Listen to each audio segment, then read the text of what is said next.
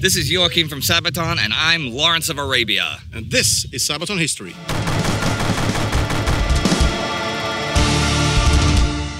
Now, you may have noticed that this is not our regular studio. We are, in fact, standing in the Sahara Desert because we're filming the video for the Sabaton song, 7 Pillars of Wisdom. Which, of course, is the title of the book that Lawrence wrote. He did. Let's learn all about it. Let's do it. The Great War, late 1915. British High Command frustrated about the war's progress. Not only was the Western Front as bloody and immobile as ever, the attacks at Gallipoli had yet to bear any fruit, and the success of the Kut al-Amara expedition in Mesopotamia was uncertain. The need to open yet another front seemed pressing to many, but forces were spread thin, with really the last available contingent sent to Egypt to safeguard the Suez Canal, which the Ottomans had attacked earlier in the year. But in Cairo, a new opportunity arose as the Sharif of Mecca, Hussein bin Ali of the Hashemites, offered the British a deal. The Sharif dreamed of building an independent Islamic caliphate, and in exchange for assistance in terms of money, guns, and supplies, would call upon the Arabs to revolt against Ottoman rule. The British chief of intelligence there, Gilbert Clayton, was intrigued.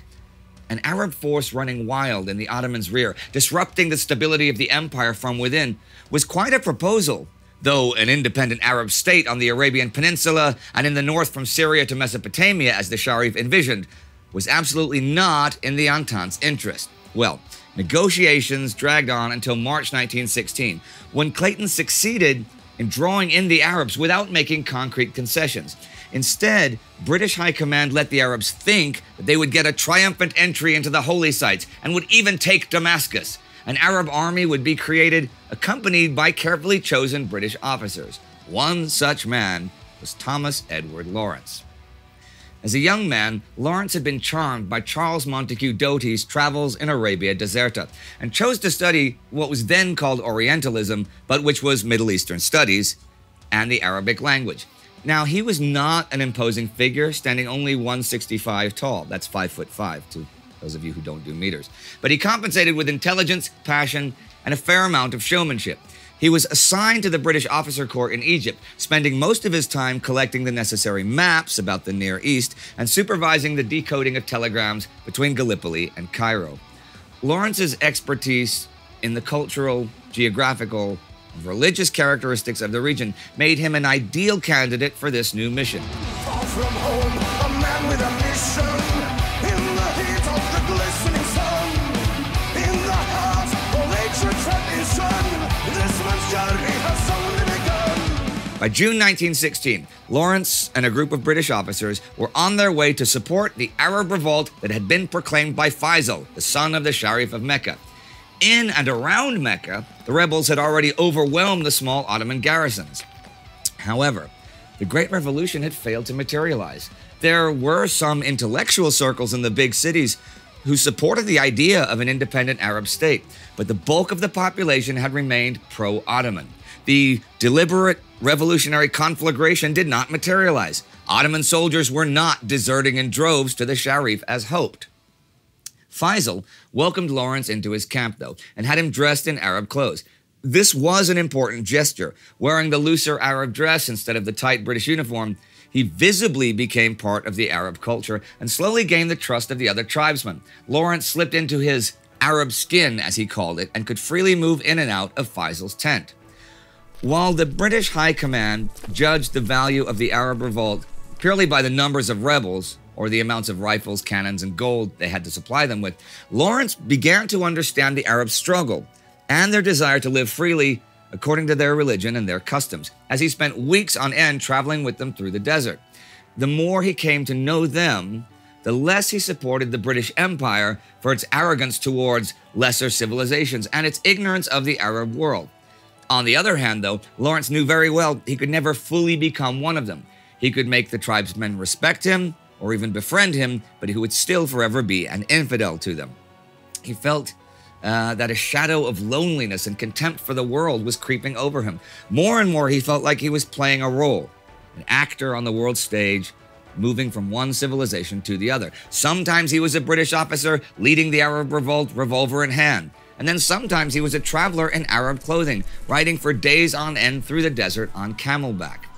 By the end of 1916, Faisal's host had been pretty much constantly on the run from the Ottoman army. The Bedouin were tough and fearsome warriors, sure, but totally unaccustomed to the tactics of modern war. They were not willing to dig trenches, and even if they were persuaded to dig them, they refused to get into them.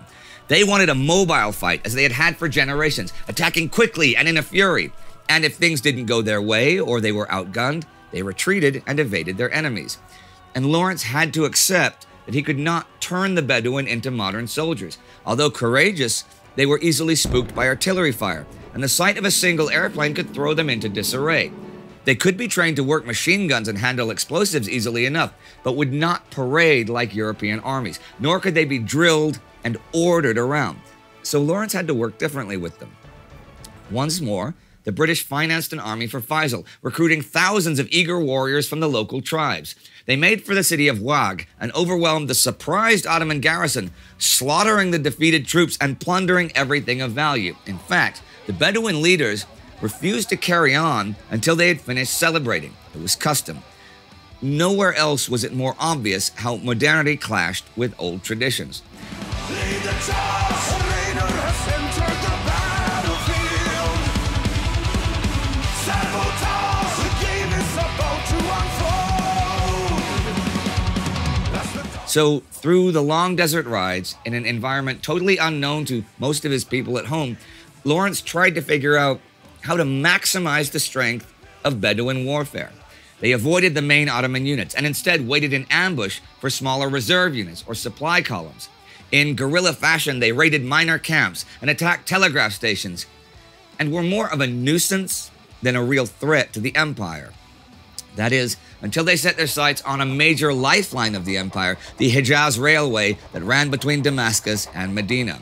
Lawrence led the ambushes, laying mines and explosives on the railway line. Then, at the crucial moment, as the mines exploded and the locomotive derailed, he let the Arabs loose. Supported by Lewis machine guns, the Arabs first shot the carriages to pieces and then stormed the wreckage with scimitars and daggers, killing the survivors. The Arabs were fighting like devils, the sweat blurring their eyes, dust parching their throats, while the flame of cruelty and revenge which was burning in their bodies so twisted them that their hands could hardly shoot. By my order, we took no prisoners, for the only time in our war.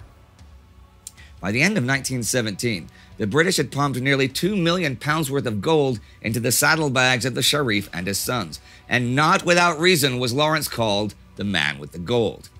And the constant losses on the Hejaz Railway and the British offensives in Palestine had put steady pressure on the Ottoman forces, allowing the Arabs to move more freely. The capture of Aqaba solidified Lawrence's reputation as a Bedouin leader, and more Arabs began joining his host, even as Ottoman protection money was drying up.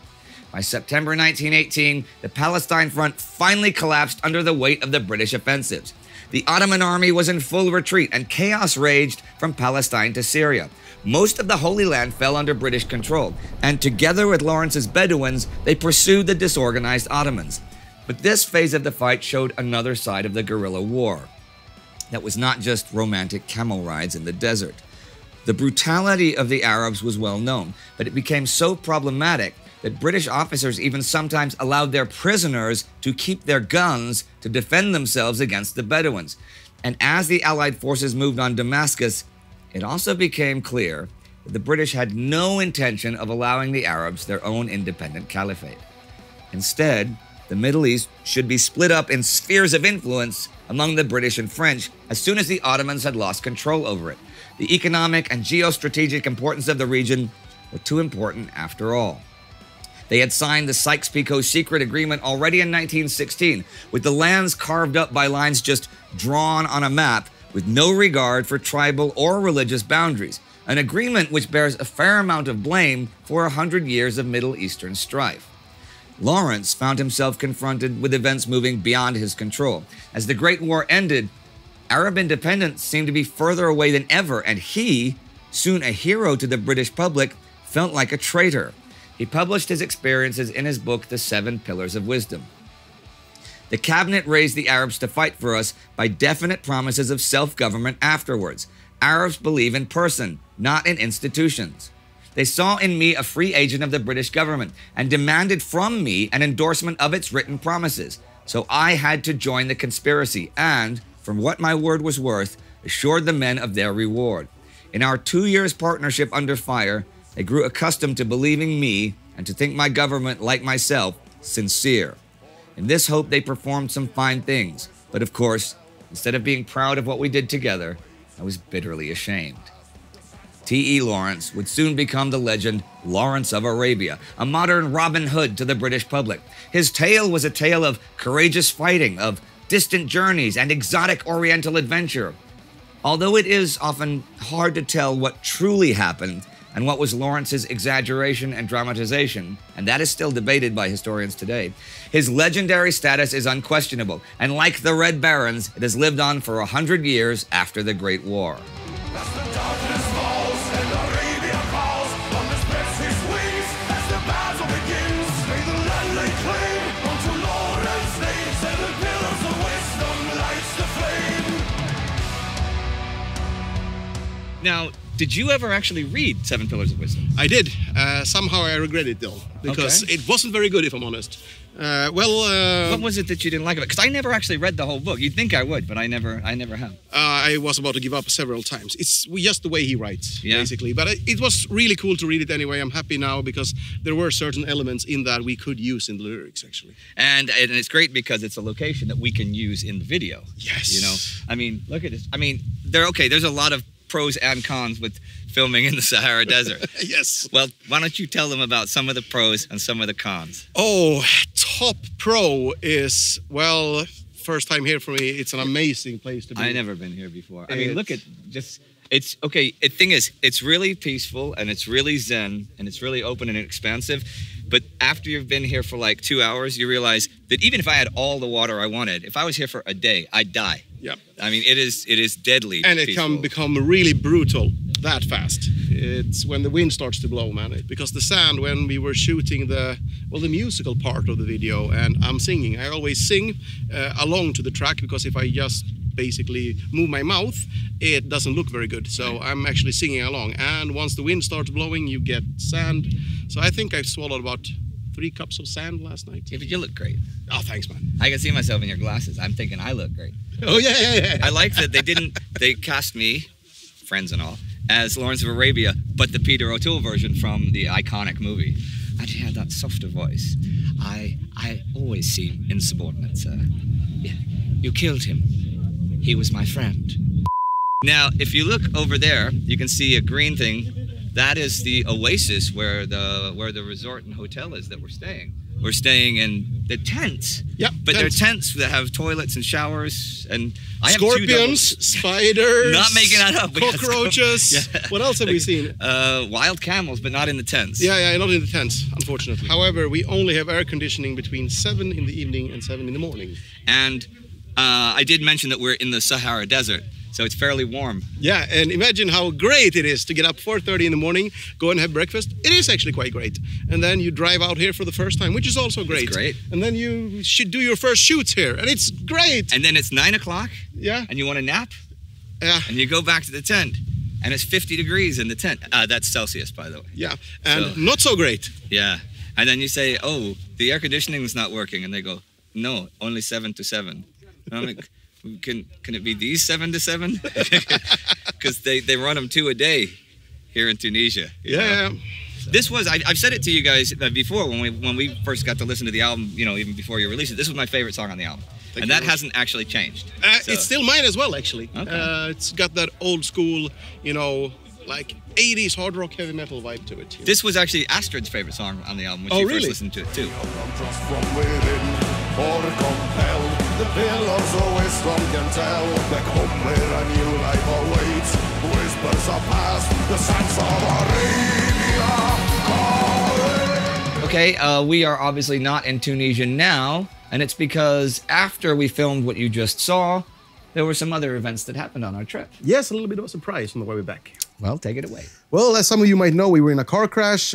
We are all going to recover, though. He's still suffering a bit from cracked ribs and think Per got a crack in his neck or something like that. Yeah. And I had some stitches in my face, 7 stitches, so 7 stitches of wisdom. What? Ooh, 7 stitches of wisdom. Yes. Now, I was not with them in the car because I was still filming. I had another day of filming on Camelback.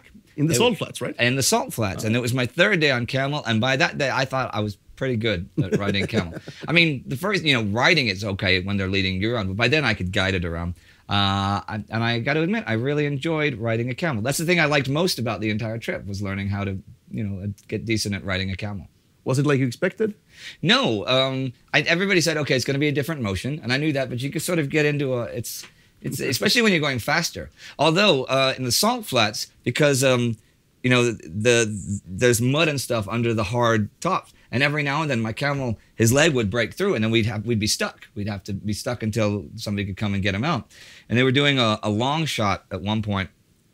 So I'm like, 2 kilometers away from any human being dressed as Lawrence of Arabia in the Sahara Desert on a camel, wondering how did life end up like this when I was a little boy. And I'm guiding my camel, and in my pocket of my robes, I've got a walkie-talkie so I can hear them tell me if they want me to go left or want me to go right. So I'm leading the camel to the left and stuff. But then after a while, the camel decided he just didn't want to go anymore.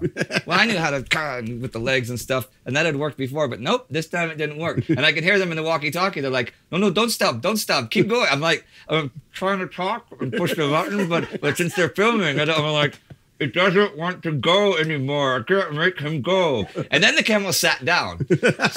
So I got off the camel, and this is a cool thing you can do with camels that you can't really do with horses. I got off the camel, I sat down in the sand, leaned against the camel, and just waited for them to come out. Just me and my camel just hanging out there in the desert. So that's what I did while you guys were having a car wreck. Yeah, lovely. Yeah. Well, I mean, whatever, for better or for worse. And there were good things and bad things about the trip, obviously. It was absolutely an adventure. Oh, yeah. I wouldn't have missed it for the world. I mean, could have been without the car crash, but truly an adventure. Okay, well, that is all for today from Sabaton History. Take care and see you soon.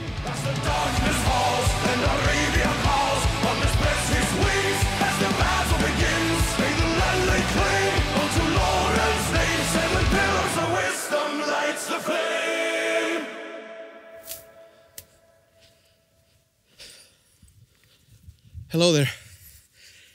It's hot. You should become a Patreon so I can afford to go home.